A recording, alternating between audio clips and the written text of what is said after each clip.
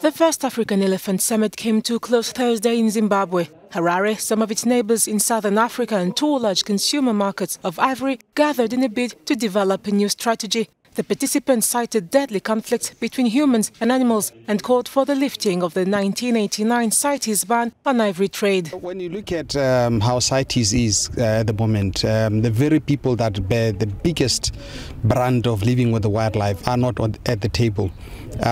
It's amazing that even governments are struggling to be at the table because unfortunately it's particularly Western NGOs that are dictating where CITES should head. So it's a real issue. As communities share their living space with wildlife, sometimes with dangerous wildlife such as lions, elephants, and that sometimes they contribute actively to the conservation of these animals. So if there are decisions to be made about the future of these elephants, about the trade, then it's just important that community voice is heard and communities actively participate in this process.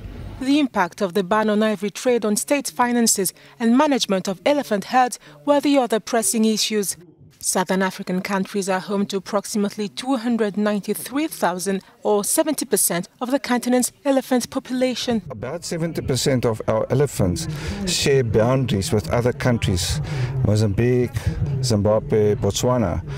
So yes, our elephants don't have passports and they don't do COVID tests. They walk forwards and backwards. So that means that we cannot manage elephants in isolation from the rest of Africa. Countries with large elephant herds insist they are ill-equipped to protect them and deal with poachers without the money from ivory sales.